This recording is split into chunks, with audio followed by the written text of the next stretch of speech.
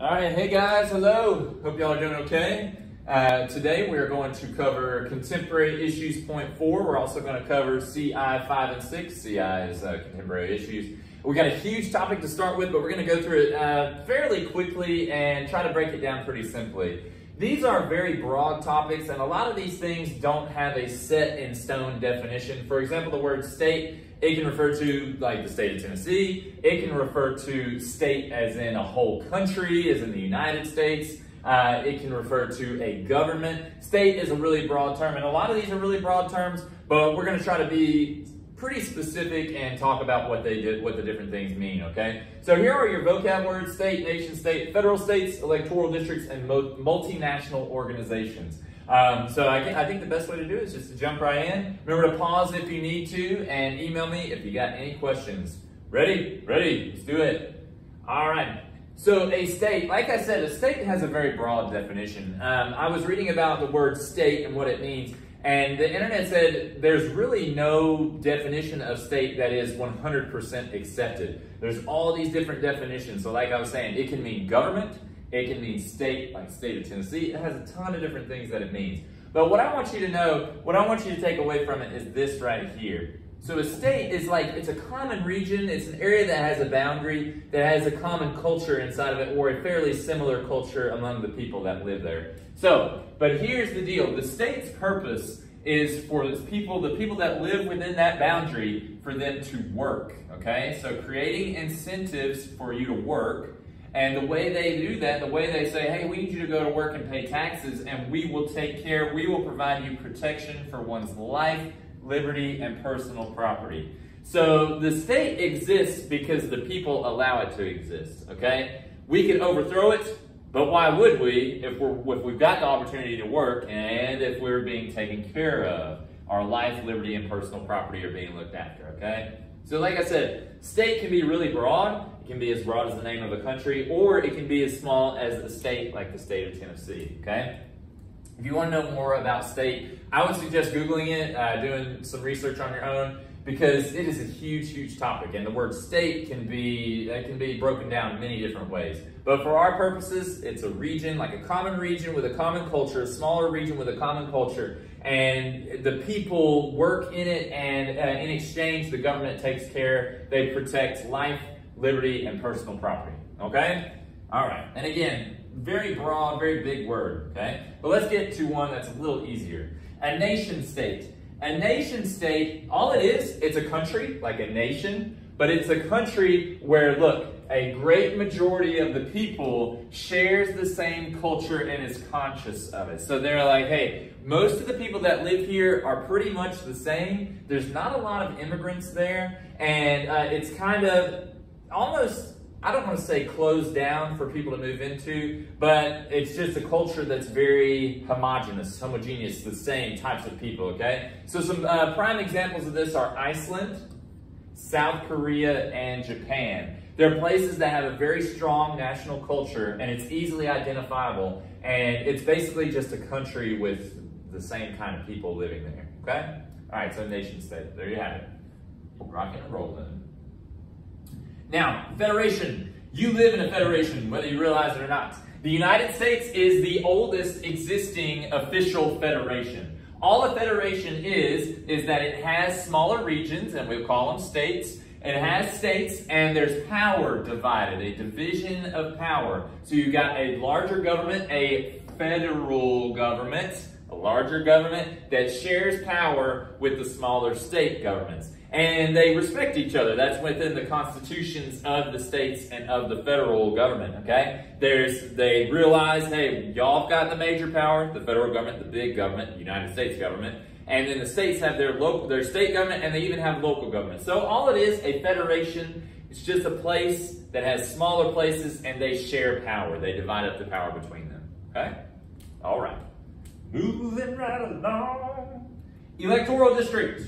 This is a district where they break it down, and it's responsible for electing government members, so congressional leaders, okay? It's broken down by population. So the state of Tennessee is broken down like this, and you can see Murfreesboro, we are in District 4, along with all these areas down here. And so it's broken down, and what it does is it puts all the groups of people together within those populations, and it makes it just about equal across the board. Okay? It can be single member elections, it can be multiple member elections, but only people who live, you can only vote for your district. Our district is represented by a guy named Scott Desjardins. Okay?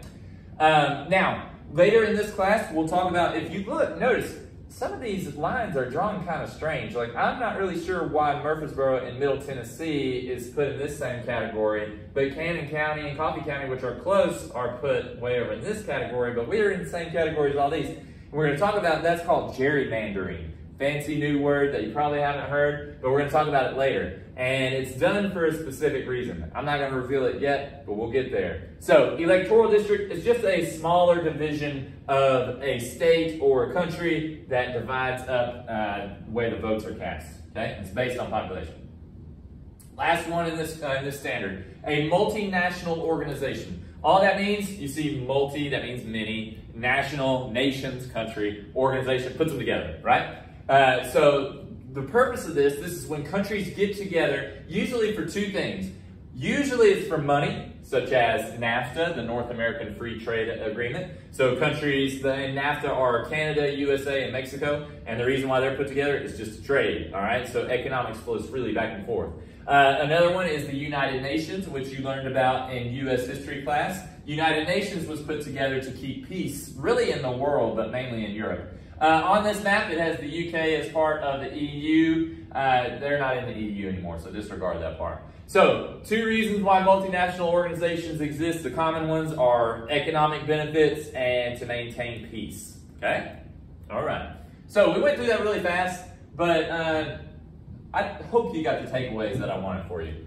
What does the state provide as incentive for its people to work? Remember, you got to get something back. You're not just going to go to work just because you love it. Obviously, we like money, but you got to get something back from the state because you're paying taxes to the state. So what do they provide to you? They provide us with protection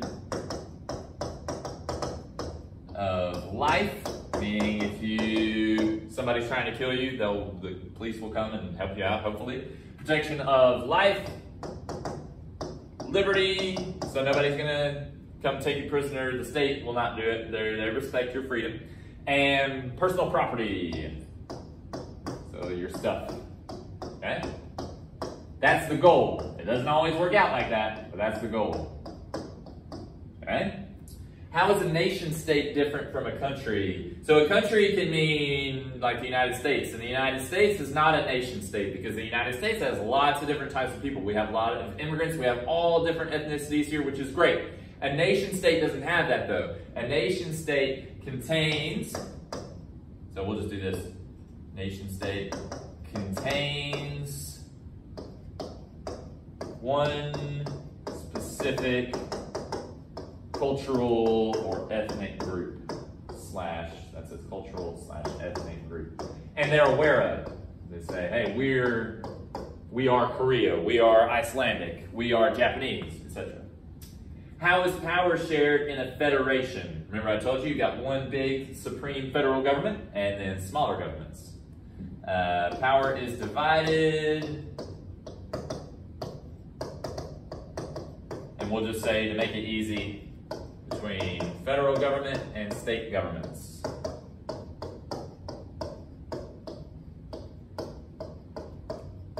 Government and state governments. There we go. All right, remember to pause if you need to. There you have it. I'm going to move right along. Pause it if you need it. Beautiful answers. Let me make sure my handwriting is showing up good. Looks great. Great. All right, what is the purpose of an electoral district? It is smaller regions. Oops. Better erase that. Smaller regions who vote for representatives. So it's broken down by population, okay?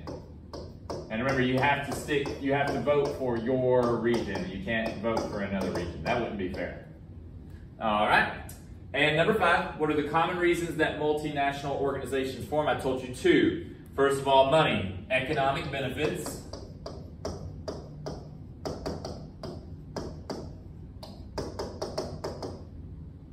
and to keep peace, to maintain peace.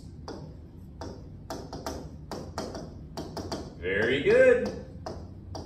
Very easy. If you watch this video and you check this week's assignment, you will see the video is very much worthwhile this time. Hopefully it's always worthwhile, but especially this time. Good, good, good. Rock and roll. All right. Now, these standards are very, very broad today, and we could spend a whole semester talking about this right here. Explain how technology and globalization, so globalization means our world is becoming smaller, and the reason why it's becoming smaller is because we're way more connected than ever. You can get on any kind of social media right now and connect with somebody on the other side of the world instantly, just like that, okay? You just have to type a little message to someone in India, China, wherever, on the other side of the world, and they can message you right back just like that. And if you think 1,000 years ago, you would have had to get on a boat and sail there and probably die along the way before you would get there, right? Okay, so globalization just means the world is getting smaller, our technology is getting better, and how those things shape new methods of human interaction. Just like I just told you, the internet keeps us all connected. So, like I was talking about, 1,000 years ago, and even before paper got to Europe, remember China made paper first, but before it got to Europe, ideas spread very, very slowly. You got small little cultures that come up with different ideas and different theories on creation, all these mythologies, and they're all kind of, right there in that one little culture, right? They're localized. That's the opposite of globalization. It's localized, it's small, okay? And even before the printing press, remember the printing press changed the game because now books can be printed quickly instead of being handwritten. So ideas before then were spreading really, really slowly. Printing press comes along, so we get more books. Books start to be spread around, and then ideas, people are starting to think, okay? Times are changing. Fast forward, so that's what, 1400s, 1500s. Then we get to the telegram in the 1800s. Wow, people can communicate across the country pretty quickly, right?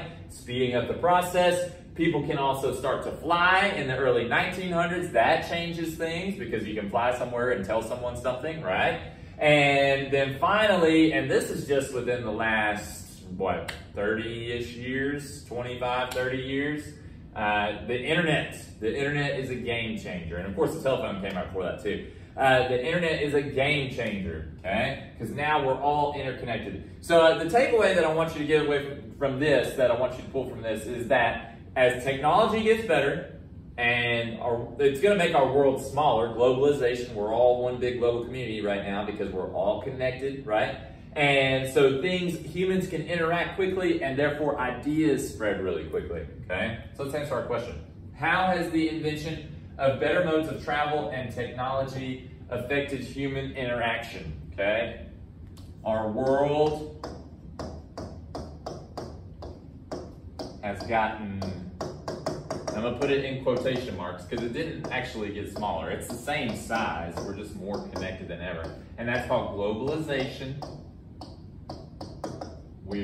Like I said, you can get on the internet right now and go to a news website for news in Russia, and you'll know exactly what's going on, okay? And before, you may not even know Russia existed. So our world has gotten smaller due to globalization, and ideas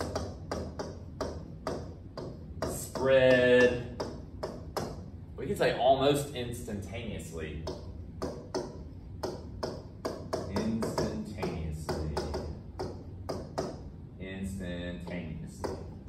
Fancy word. All right, there you go. Pause it if you need it. And that's it. So as technology and travel get better, our world gets smaller because we're more connected and ideas spread very quickly. Okay? One more. All right. So this is another one. We can talk about this all year long, okay? But we only have one standard on it, so we're going to go through it pretty quick. Identify how geography, so that's the earth, landforms, climate, environment, shapes culture, economics, politics, and history. So first one we're going to do is culture. This, if you've been in, since 6th grade, when you started taking social studies as its own class, this has been a theme. The place where you live affects how you live, right? So the landforms that you have, the places where you live, for example, these people, obviously fishing is going to be a major culture there because they have a river here, right? And this is probably also how they make money. So based on where you live affects how you live. So notice what I wrote. Humans live differently in coastal areas than they do in the mountains, right? If you live on the beach, you might do more fishing than someone who lives in the mountains. If you live in the mountains, you probably go hiking more than someone who lives on the beach, right? It's that simple, okay? So where you live affects how you live. There you go. It's very, very simple, okay? Now, we can go very, very in-depth in that and talk about the different cultures and everything, but for this class, unfortunately, we only have one semester, so we don't have time. All right, geography and economics. Economics is how you make money, all right? And based on where you live, it's going to determine how you live, okay, and how you make money, right? So notice, these people live on a hillside, and in this region, they get a whole lot of rain. So they figured out they can manipulate their environment, they can adapt and modify their environment. Remember 5 things in geography. They can modify their environment to where they get a lot of rain on this hillside and they can grow. They're probably growing rice here or tea, but this is called terrace farming. So terrace farming, they've adapted to their environment and they're making money off of it. This is economics here, making money, okay? All right, and again, it depends on where you live. Where you live determines how you make money. So like I was talking about, if you live near the beach, you might be a fisherman to make money. If you live out in the desert, you may be a salt farmer. I don't know if they're farmers. I don't know if that's what you call it. But they dig up salt out of the ground. You know, deserts like the Sahara Desert, they dig up the salt and they transport it places to areas that don't have access to salt. Okay, and they've been doing that for thousands of years. All right. So geography, where you live affects how you make money. And then when money gets involved, of course, we get politics. So when the government sees its people making money and doing well in the economy, they want to kind of control that, okay? So the big ones, the big resources, and resources are a result of geography, where you live, such as, so like oil, okay? Oil regions, or regions that have oil. The government wants to control those areas because they can monetize them. And if they can monetize them, they can figure out the best ways to make the most money off that, okay? And so geopolitics, you could have your own class on geopolitics, okay? But it just means the government's interest in the earth and what it offers. And that it turns into usually conflict, okay? So like oil in the Middle East, all right? All right, again, huge topic, just trying to break it down as quickly and simply as possible. And of course, all of these things make up history. So geography definitely affects history. Where you live affects how you live, affects how you make money, it affects what your government does. And all of those things put together, time is history, right? So all those things together plus time equals history. Culture, economy, politics, all affected by geography. You add time into that, you get history, okay? Okay, I know that was a lot, and I know it was very broad, but hey, it's very simple if you think about it. So write a short explanation that describes geography's impact on culture. So where you live affects how you live. It determines the clothes you wear. If it's hot outside, you're going to wear lighter clothing. If it's cold outside, you're going to wear heavier clothing. And you'll develop culture or customs and traditions based on those things and what's available to you, okay? Which brings us to next. Economics. Where you live affects how you make money. Affects how you make money. Money. All right. Politics. Let's see. Government wants to control resources, which is a form of geography. I'm going to put G-O-V''T. That means government. Government wants to control resources, and resources are a result of your geography, okay? Control. We'll call it geographic resources. And that can even include just the land, the boundaries, where they live, the regions. Wants to control geographic resources. Okay? Hopefully you got all of that. And moving right along. And that's it.